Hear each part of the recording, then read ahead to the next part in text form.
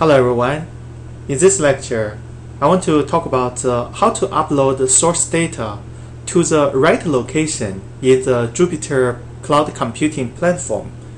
We also want to be able to find this source data after we upload it to Jupyter.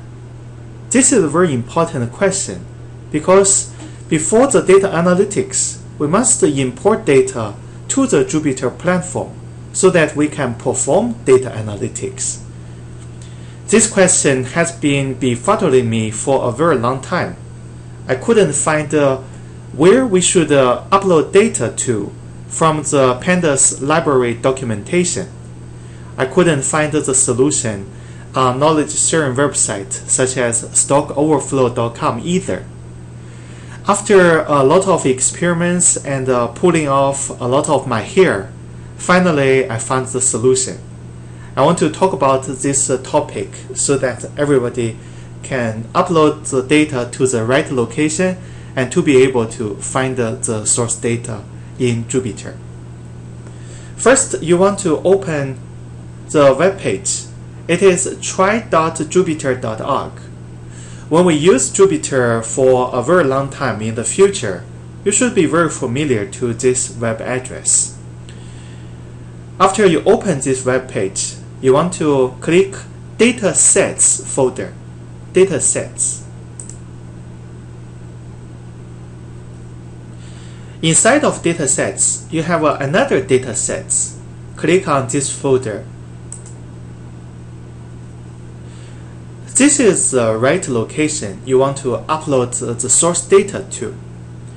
After you open the other datasets folder, click Upload button in the upper right corner. And then you want to select the source file from your computer.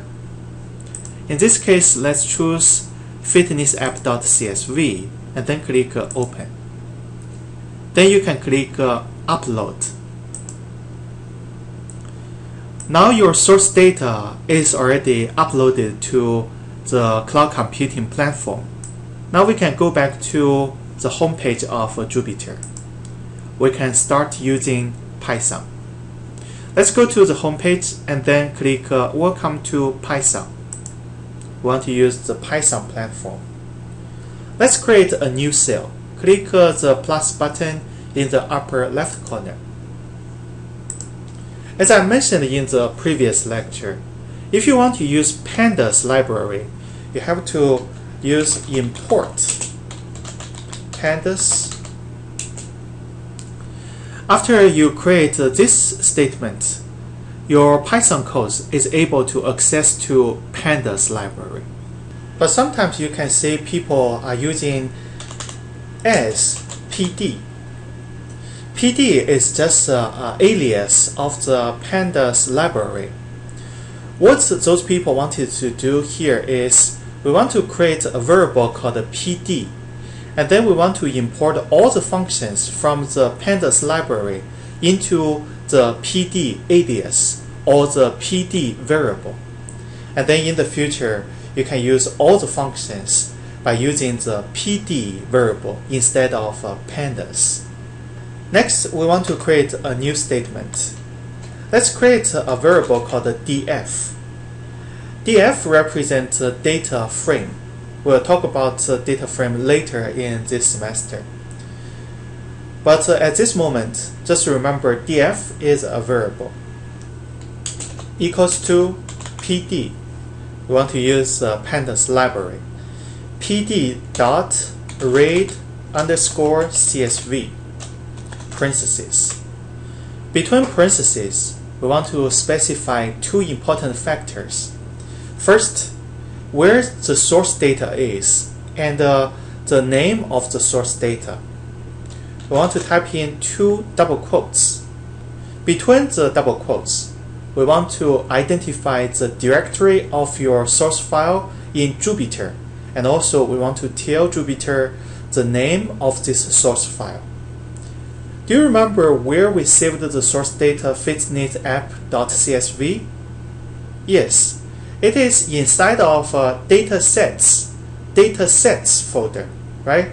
So here we want to tell Jupyter we saved the source file in datasets, and then slash another datasets slash fitness app.csv. By doing this, Jupyter is able to look for the source data in the right location. If you don't tell the directory of the source file, Jupyter will get lost. Let's jump out of the double quote and then type in a comma. The second parameter should be SEP equals to two double quotes. Between two double quotes, we want to type in comma. This means the data stored in the file fitnessapp.csv are separated by commas. And then let's create a new statement. Let's type in df. We want to see the final result. Do you remember how we can execute Python codes in Jupyter? Yes. Press Shift key and Enter key at the same time. Now you can see we have imported the source data into Jupyter platform.